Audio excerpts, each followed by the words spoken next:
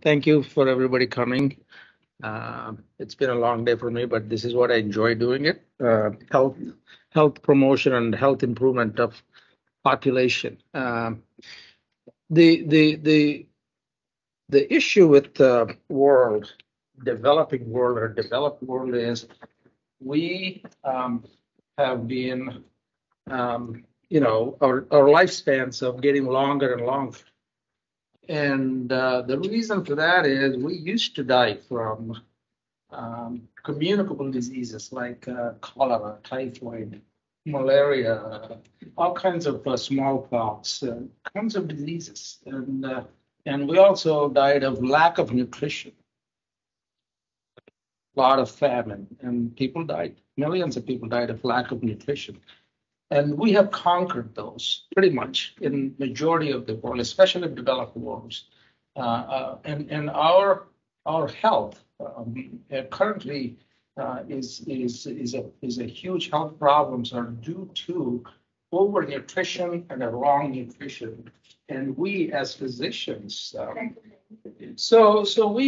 are living longer and longer, and as you live longer, you get a lot of diseases. But our primary goal of getting healthy and live longer is by more with nutrition, because we have a lot of diseases of nutrition or overnutrition and wrong nutrition.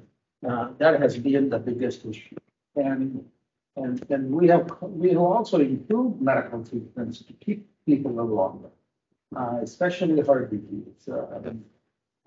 And cancers are going to be better, but if we could prevent the disease, that would be better actually long term for the population health as well as the cost of managing of health. So saying that, but first I want to present what's going on in this country and around the world. So here are the conditions that we suffer from: cancer, Alzheimer's, diabetes, heart disease, obesity. All these are nutrition related diseases. These are not communicable diseases, some infectious diseases, but mostly these are the conditions that are affecting us. So here is the worldwide obesity. The United States is number one. We have the highest obesity rates. India has the lowest obesity rates. But when Indians migrate to the United States, they turned out to be having the highest heart disease in the entire world. As a subpopulation of people like me who came to this country has the highest incidence of heart disease because our nutrition suddenly changed from totally different. And then that's how we have such a high disease. So this is a big issue. Childhood obesity. Again, how do we get rid of this corner? That's a record. Okay. Again, you can see the United States childhood obesity is very high compared to other countries. Look at the other end, but that's changing fast. And here's the population of the world. Actually, 2/3 of the population is overweight, especially in the developed countries. I'm not saying obesity, but so we have, humans have been on this planet for about 1 million years, and we evolved. As we evolved, our body had to adapt to the nutrition that was available and how it came in. And that has changed over the last 10,000 years. The agricultural revolution came about 10,000 years ago. And then currently the industrial revolution of mass producing food has come within the last 100 years. And there's a huge change in how we consume food and how we process food has changed dramatically, which is the biggest problem at this point.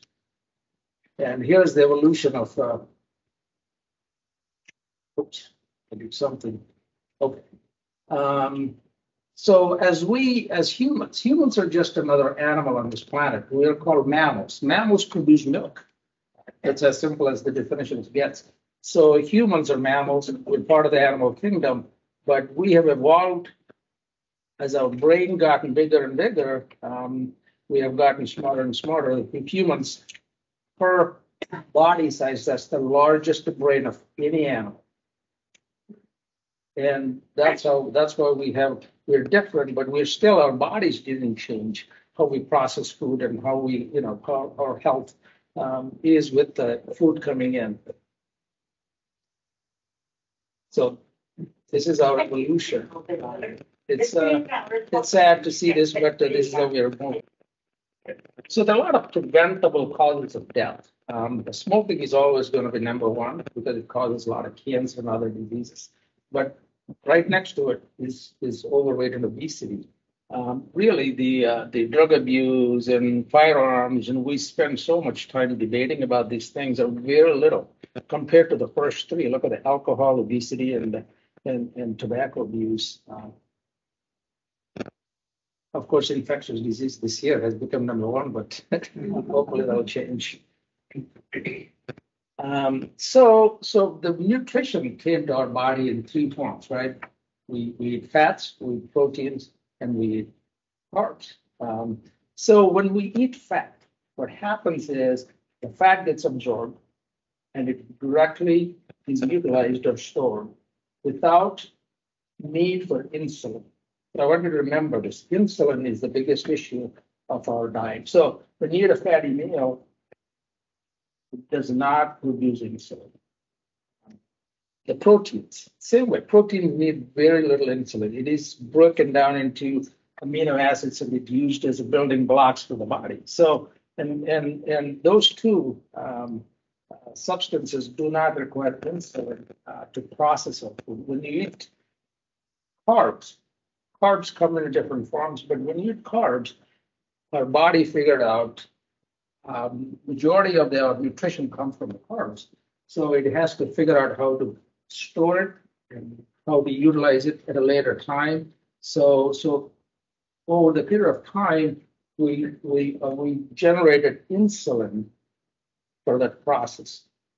What insulin does is when you eat a meal with the carbs, the blood sugar rises, and then you release insulin because you don't need all that energy at that moment, so you have to store it.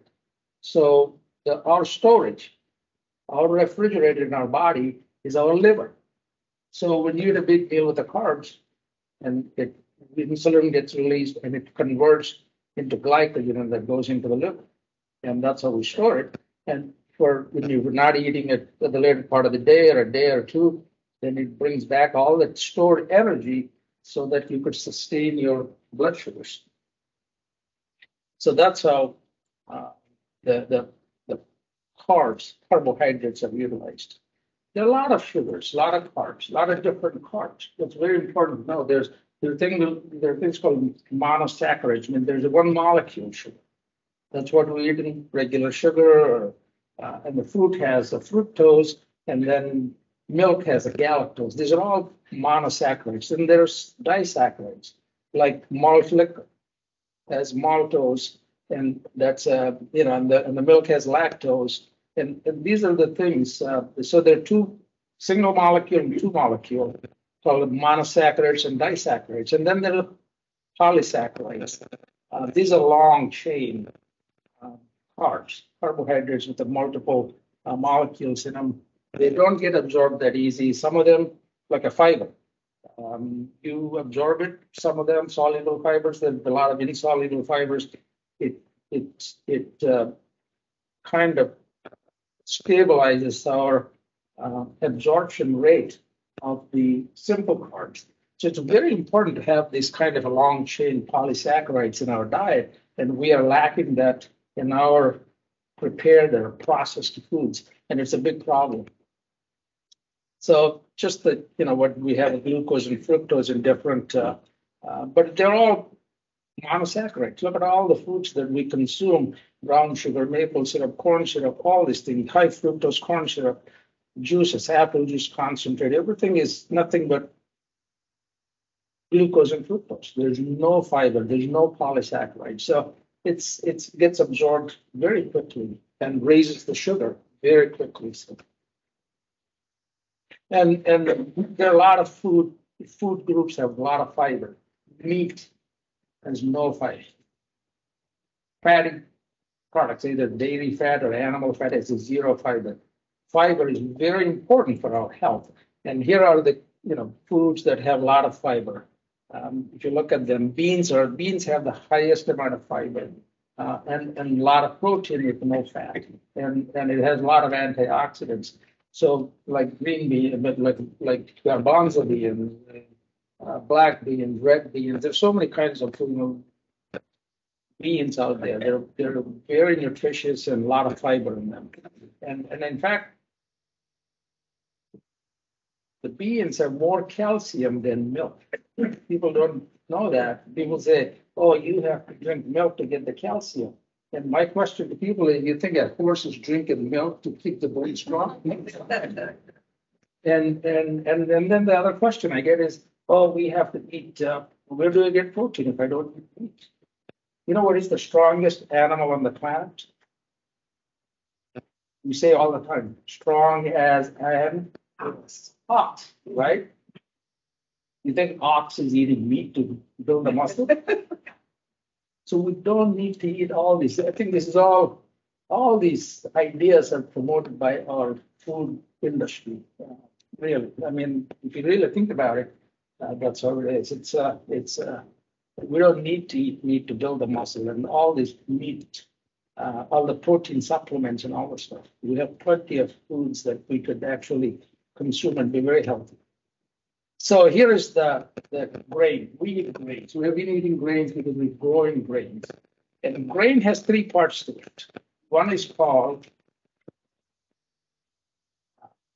the bran. Bran is full of fiber. Full of fiber. It doesn't get absorbed.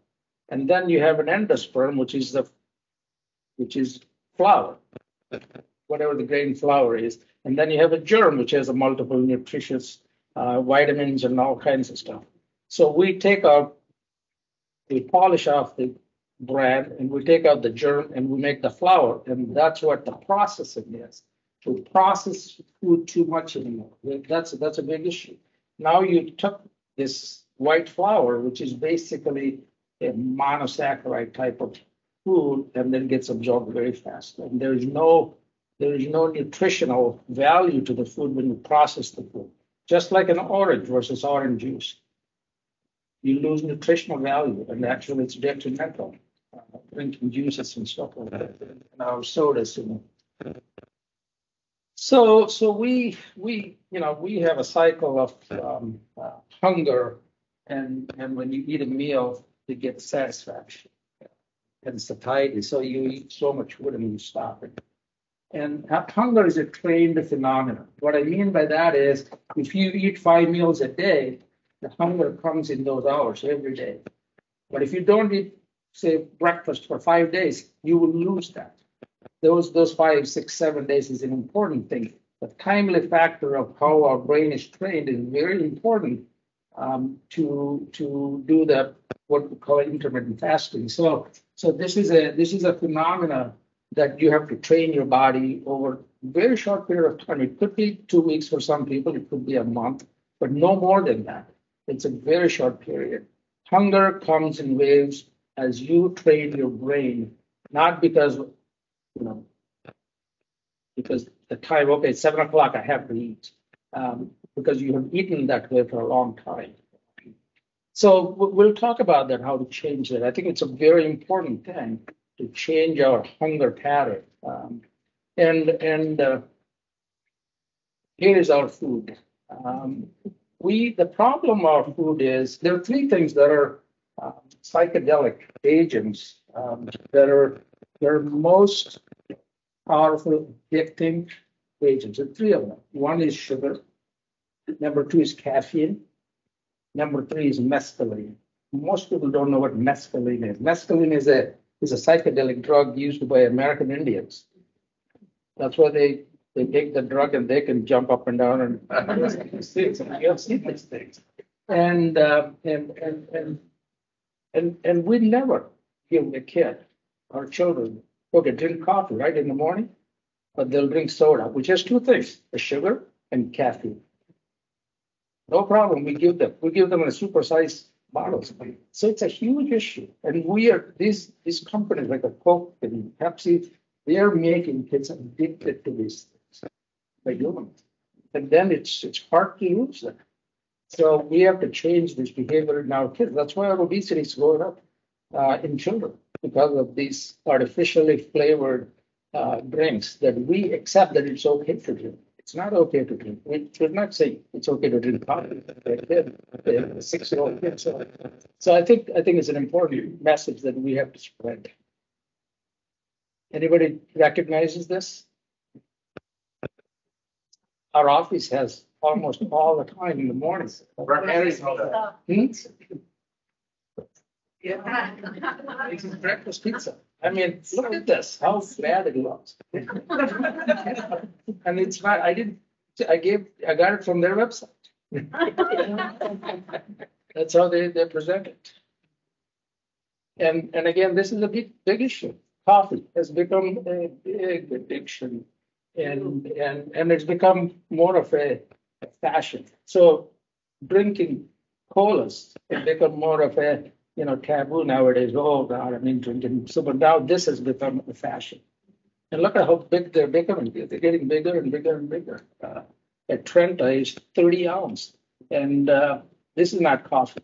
I don't know when it became a coffee, and it's amazing. It's almost a 900 ml this is supposed to be coffee. Our stomach is about 900 ml, and that coffee, one of the largest ones, Venti or what is that? The Trenta is about the size of our stomach, and that's a problem. And it has about 1,000 calories in there. Just one meal. Okay, so what is the problem of our refined sugars? Is when we eat a meal with very refined sugars, we continue to produce more and more insulin to maintain the blood sugar. And it can happen over a period of time, it maintains it. So we have our refrigerator, which is our liver, is always full because we're not giving it time to empty the refrigerator. Because we are eating morning, evening, in between the meals, and a Whitey's ice cream at 9 p.m. before we go to bed. So now these excess calories has to be stored somewhere else, which is our freezer, is our fat cells. Everybody was born with so many fat cells at the birth, and they're variable,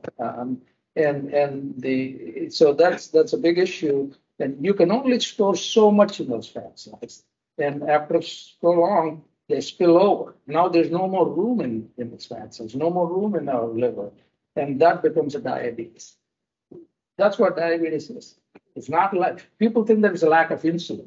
No, it's not. You have an excessive insulin, but you have a resistance to insulin because there's no more room to pack. And calories keep coming, and there's no more room. So it becomes a diabetes.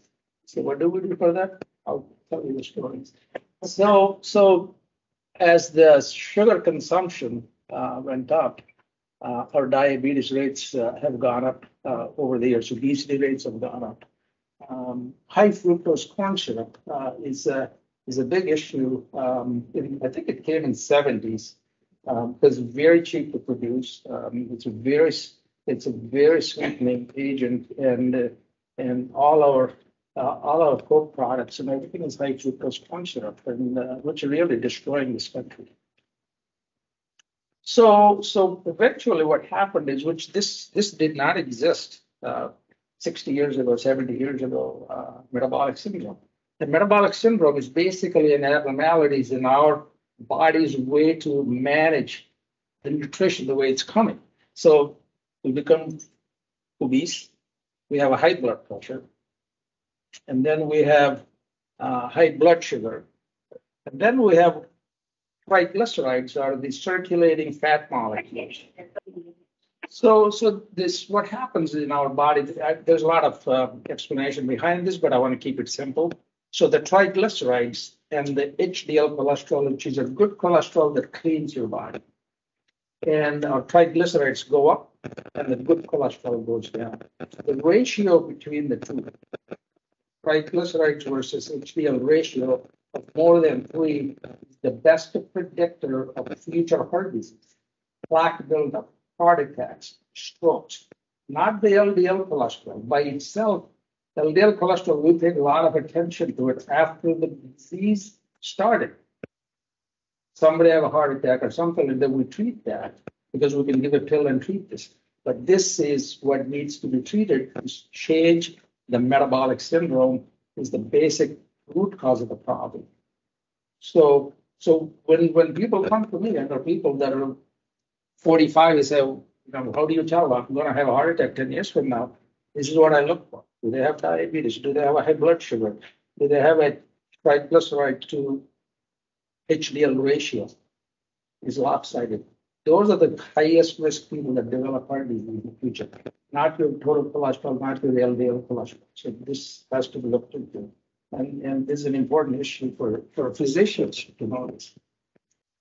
So we talk about a lot of fat. Oh God, I mean, you got to cut down the fat, low fat diet and low carb diet. And then actually if you look at it, the diets are become a huge fad. We don't talk about the nutrition as a value nutrition, or rather than we talk about contents of food with the fat and the cat. And also, again, the other thing is doctors tell people, oh, you got to cut the calories. And it's not calories. How your body reacts to the calories is very important. So if you look at the way the body reacts, is if you take a simple carbs, right? Carbs come in polysaccharide, monosaccharide, and disaccharide. If you take a white sugar, 100 calories of white sugar is a carb, and 100 calories of apple is a carb. But your body reacts different. When you eat this, your sugar spikes, you release insulin. Next thing is you're putting that straight into the fat. So you never lose for same 100 calories. Whereas if you eat apple, it's a carb, but you have a blood sugar doesn't rise, so your metabolism is different. Your body reacts differently. So people talk about calories. So I'm not saying it's not important, but that's not the only thing. It's what we actually, how we eat, what kind of foods we eat is an important issue. And you can really look at the foods in the bottom versus on the top. How we process them is totally different. That is what important. It's not the calories that are important. So these are the examples how we can change it. So basically the difference is a lot of fiber and a lot of roughage in food makes a huge difference how we process the food and keep you healthy. So diabetes, what is diabetes mellitus means? It's number one, people with the diabetes constantly urinate. They keep urinating, and then the urine is sweet. So 100 years ago, how do you diagnose diabetes? You urinate and a lot of ants on. That means the guy has diabetes. It's full of sugar. So it's interesting. That's how they used to diagnose these people. The other thing is diabetes. We think that even medical societies say diabetes is a chronic progressive disease. There's nothing cures it. You will have it. Once you have diabetes, you will have it. And you have to lower the blood sugar by medications. It is a nutritional disease that we treat with medications. The truth is diabetes is a nutritional disease, and you have insulin resistance. It's not that you have lack of insulin. You have too much insulin, in fact. And you have to treat the diabetes by lowering the insulin resistance. And diabetes is a curable disease in the majority of the people. Not type 1 diabetes, that's a different. Type 2 diabetes is pretty much a curable disease. And we do this all the time, actually. So what do? We give medicine. We give more medicine, more insulin. Eventually, nothing works. So then we send them to bariatric surgeon, right? And then we take away the stomach. What is the magic of taking away stomach? Or make it small? You can't eat from small. So the diabetes goes away. Look at the diabetes. If you take people with 100% diabetes overweight and do this gastrectomy or sleeve gastrectomy, look at the year one. Only about 10% have diabetes. Again, it can go up, but even after 10 years, it's less than only 40% have diabetes because some fall through for changing the food habits, and we see this. But diabetes is a curable disease, and our societies tell, no, it's not a curable disease, it's a chronic disease, and it's not true. And so in 1960, here is the first, the treatment of diabetes. He authored the book, and temporary periods of undernutrition are helpful in the treatment of diabetes. This is in 1960, before we had any medications. They figured this out. And we need to revisit this science of nutritional management of humans. So in the last 100 years, there are only two periods. There are only two periods where diabetes has gone down dramatically during the First World War, during the Second World War. The only reason is sugar ratio. People didn't have sugar. They only got 2 kilograms of sugar per month at the most. So diabetes went down dramatically in those two periods. Those are the only two periods. So it's the same thing. Diabetes is not cured by insulin, not cured by drugs, not cured by low-fat diets. It's not low-fat diets. So we have to change our protocol. And how do we do that? And what is the scientific basis behind it?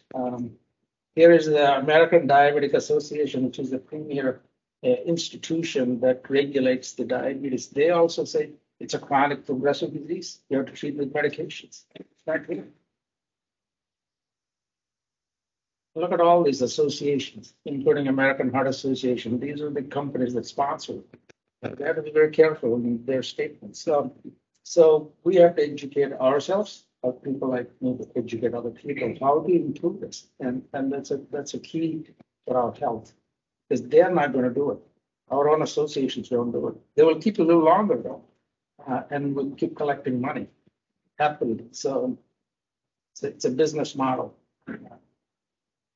So treatment, no matter what you do, however sugar is controlled well, it's important to control. I'm not saying that, but even if it's controlled well, it doesn't change the outcome.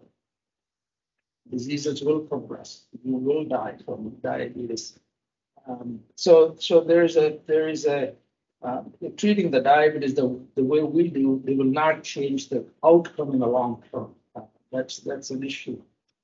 But people are living longer because we know how to treat other conditions associated with the diabetes that kill people. But overall, your diabetes, unless you cure it, it's not going to make any difference. So this is what we do, more and more insulin. And these are the surgeries we perform and keep the hospital happy. But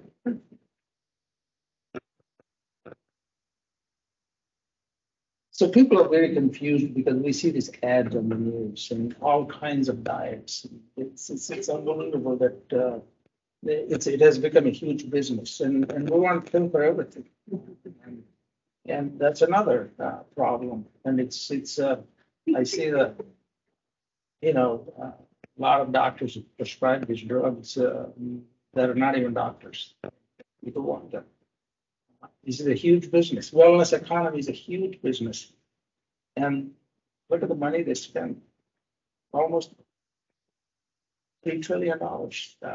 Still, are we getting better? Are we getting healthier? No, not at all.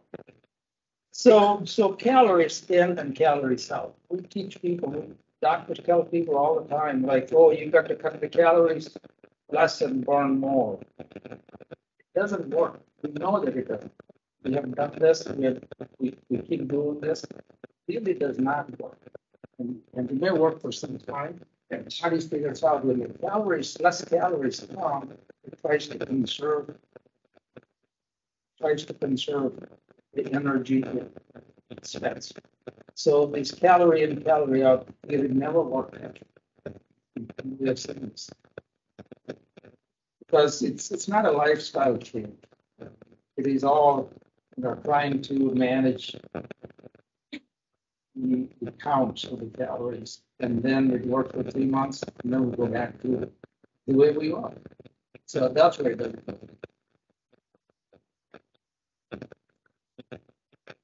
Both are same calories. What's bad and what's good. How you process the food is important. It's not just the calories. That's why I don't talk to people about calories anymore. I don't even tell them. So what is the solution for this? So we have tried all kinds of things. There are diets, there are all kinds of programs, and we're spending trillions of dollars. None of them have worked in the last 30 years. So what is the solution? The solution is how our body adapted to the nutrition over the last 1,000,000 years. If we go to that principle, things will be better. What I mean by that is humans, we did not have refrigerators, we didn't have freezers, we didn't have McDonald's, we didn't have Starbucks and none of that stuff. So humans every day got up in the morning, gathered food, nuts, fruits, berries, vegetables, leaves, roots. They gathered food. By the time they gathered food, it's already like 11 o'clock in the morning. And they consume the food as whole food. There's no processing it. And then we have eaten meat. We have eaten meat for 1,000,000 years. I think about 700 million years ago, we invented fire. Ever since we had the fire, we ate meat. But imagine, you as a primitive man, catch a rabbit. How hard it is. A little rabbit can run faster than you. And that rabbit has eaten grass and very lean. And that meat is very lean, good meat. And you only could eat whatever the animal you caught, you only could eat a little bit of meat, and then there's no place to store. So some of the animal will eat it. By evening, humans cannot see anything in the dark, even now. They never could see. Today they can't see. So by 7 or whatever, 8 p.m. when it's dark, those animals that eat other animals can see you pretty good. So you have to go hide in a tree or in a cave somewhere, and you have not eaten next day until 10 or 11 or noon until you gather food again. And we ate meat, not every day. We ate meat probably a few times a week. Very little lean, good meat. The way we eat meat, you all know how our chicken are grown. They don't move. They just fed grain and grain and grain. Look at our cattle. They sit there and they give them grain. They don't even grass, they don't walk. So usually a calf, by the time it goes to slaughterhouse, it probably takes 2 to 2.5 years normally. Now it takes 6 months. There is so much fat, and it's so much. And then we give so many hormones for them to grow bigger, and then you give all the antibiotics to prevent because they're in a crowded place. So our meat is really, really bad. Whatever the meat you take, and that's a huge problem. So the way we ate is very little meat, get unprocessed food, and the body figured out. That's how the insulin is there. That's how the excess storage and energy needs to be stored because it came only around 6 or 8 hour period in a day. And then you have to survive the rest of the 16 or 18 hours. So that's how our body was for 1,000,000 years.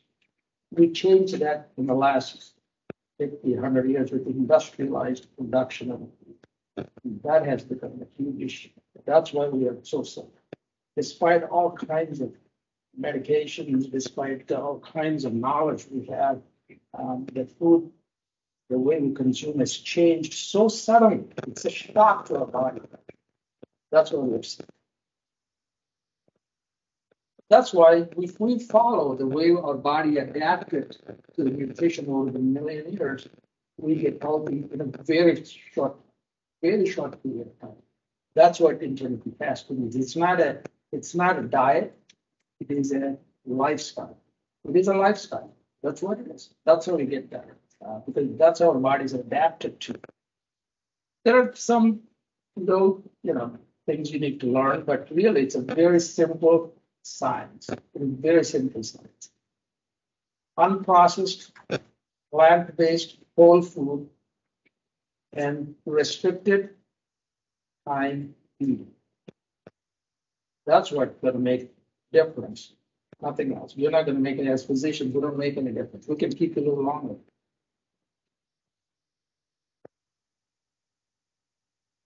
The body can be trained to fast. Is it true or false? True. Absolutely. People have done. People do it for 40 days. That's how the human body can sustain 40 days of water fasting. 40 days. This is what we tell, I wouldn't say large meals, but we tell our diabetic patients, you have to have 3 meals and 2 snacks all the time. We do this all the time. False.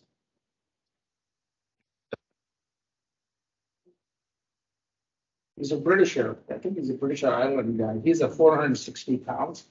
He went on 382 days of water fasting. He had some vitamins and minerals and stuff like that. And you can search this. He lost, I think he's after 380 days, he was 180 pounds. So human body can sustain long periods of fasting. False. No, your metabolism actually freezes. You know, to be honest with you, when we eat a huge meal, like whatever, 12 o'clock or whatever it is, what is the next thing that happens to you? You have no energy. You are like ready to fall asleep in the afternoon. A big meal. If you don't eat, actually you're much more, your brain is more attentive and you don't fall asleep. Or you eat the right food, also you feel better. So really, the metabolism will continue to go on, whether you're fasting or eating all kinds of food.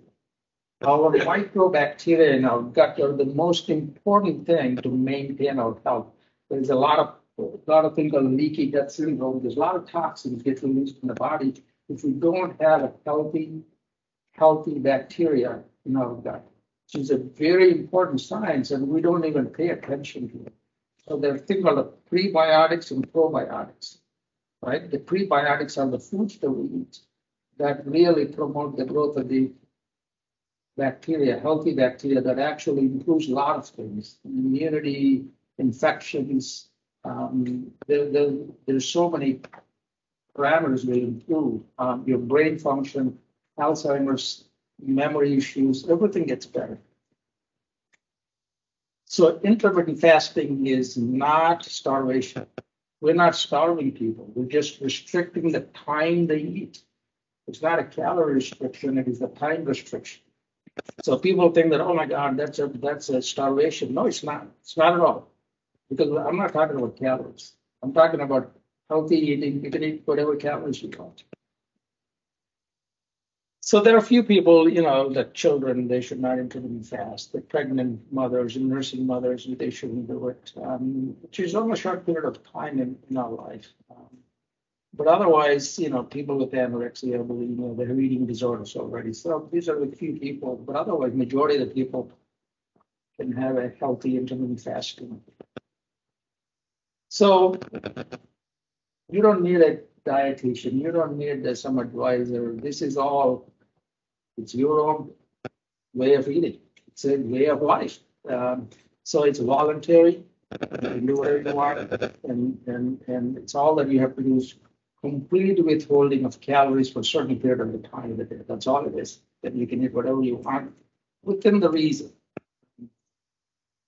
So what happens is our body, as we eat food, it generates a lot of radicals, a lot of products that are toxic to our body. Our cells have accumulated these things. When you fast, there's no nutrition. Our body cleans up our own cells. That's called autophagy. Autophagy is practiced in India for a long time. A scientist in Japan, I have that slide somewhere. Yep, in 2016, he received a Nobel Prize for inventing this. The autophagy is a huge benefit of intermittent fasting. So what promotes autophagy?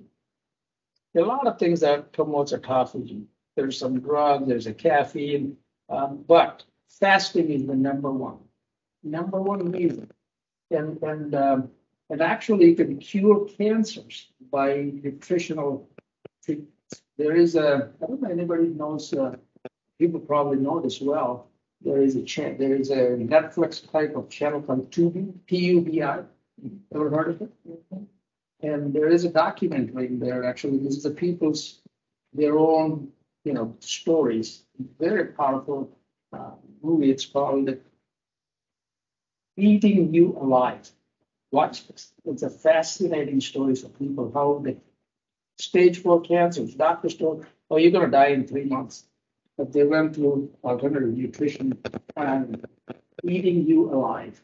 The thing on a Tubi channel. So watch that. It's a fascinating story. So it promotes autophagy, which reduces the cancers and it improves the immunity. So there's a lot of benefits of that. So a lot of benefits of autophagy. You can read about it. I think it will come in the packet you give when some of the printed material.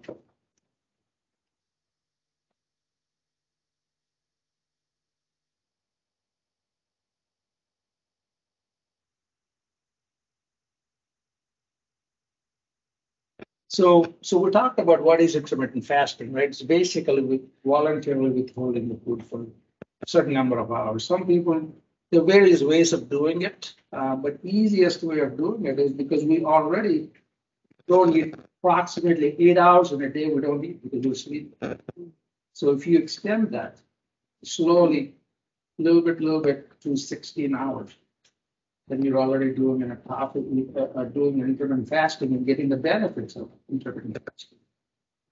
And as we saw, there's so many benefits. But there's some people who they eat 5 days and 2 days of nothing. My mother has, from my childhood, I've known her 2 days in a week. Tuesday and Friday, she would not eat anything, just water, all of her life. She has done it for religious purposes, but this is what practiced in India, knowing that this health promotion, health benefits of this is known well for a long time, for ancient times. And that's what, Lent, and that's what the Muslims do Ramadan. They don't eat from sunset to sunrise for 30 days. And this is really, there's so much of health benefits.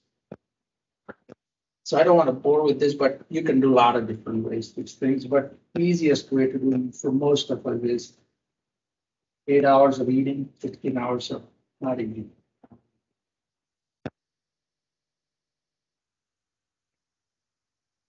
So we talked about this. The metabolic rate increases actually when you do the fasting, your autophagy and your immune system and cancer prevention. A lot of benefits of this.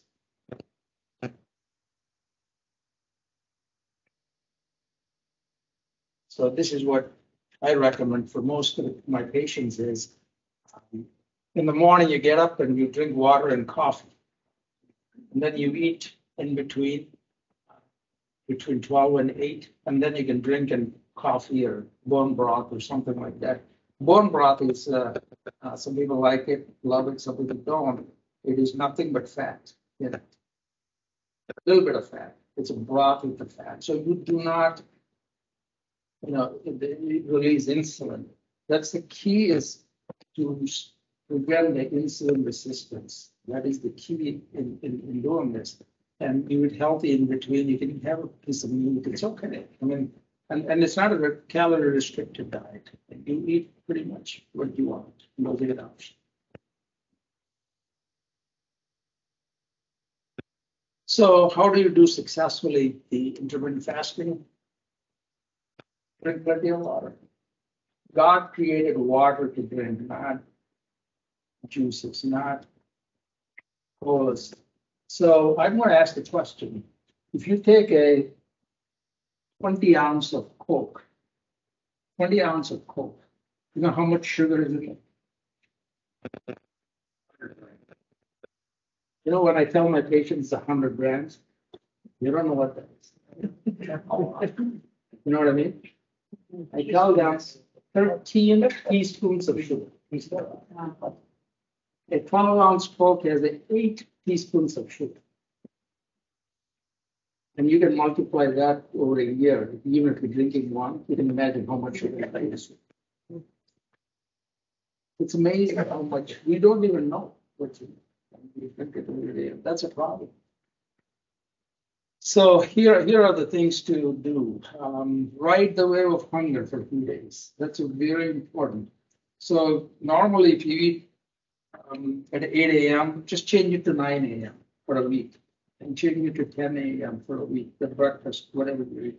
And then eventually you won't be hungry.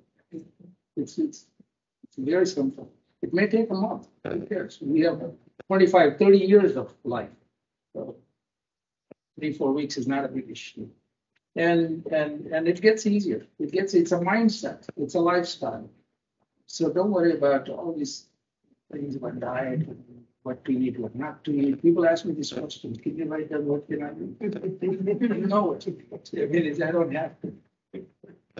And you know what? There's always is it July 4th? You have to eat whatever you want. It's okay. There is a Thanksgiving. You have to. It's okay. It's no big deal. This is even if you do this 85, 90% of the time, it will change your life. It's cancer. So don't go too hard. It's a work life.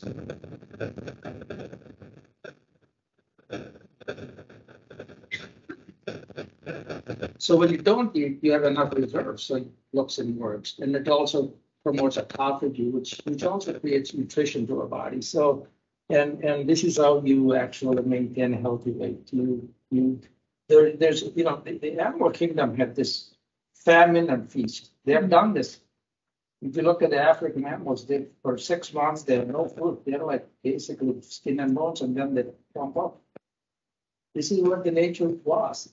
I'm not saying that we have to go to that extent, but we can improve on what we have. And then the gut bacteria. I talked about that. So in summary, there are a lot of benefits. It reduces the circulating triglycerides, which is circulating fat. It reduces the blood pressure. It reduces the inflammation.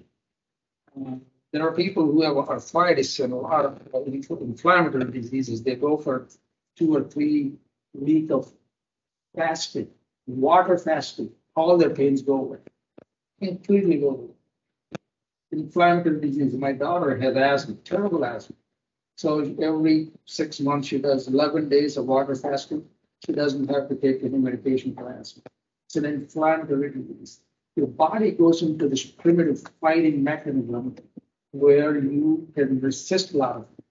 For example, cancer patients, when we give chemotherapy, they get extremely sick. And we give all kinds of drugs. But if they go on a 72-hour fasting and then go get a chemotherapy drug, they will not get sick. That's what's going to be implemented. There are studies going on right now. There is a book, there's actually a documentary called The Science of Fasting. Just watch it. It's available at any time. Science of Fasting. It's about a 60, 70 minutes. It has a logo of a water glass. That's all it is. Science of Fasting. It's available on the It's a fascinating documentary. So, your cell repair, and, our body, our cells are getting damaged, and that's how you find the cancer. So you have to repair them constantly. How do you do that? Autophagy is the key to cell repair and reduce the cancers. So there's so many things in our life. So the general sense of well-being of a human being improves when you do this.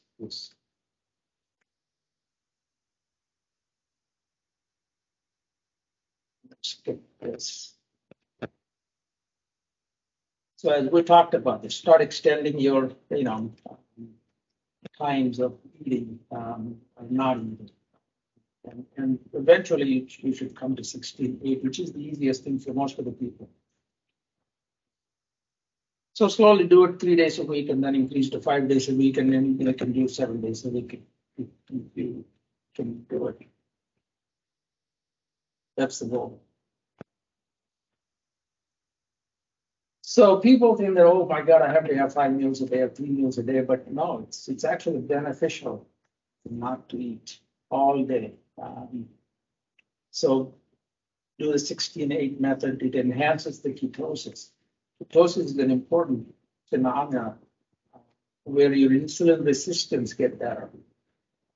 When your insulin resistance gets better, you lose weight, your blood sugars are better, your blood pressure better, everything gets better. And you live longer without our help.